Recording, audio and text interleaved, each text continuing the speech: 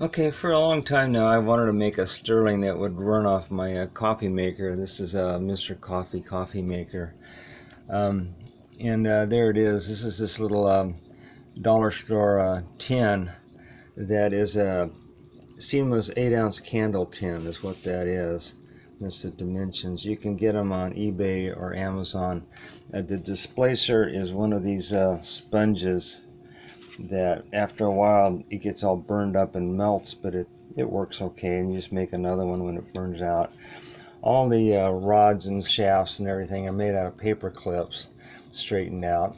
That's a latex glove tip there with a couple of small magnets, one inside, one outside.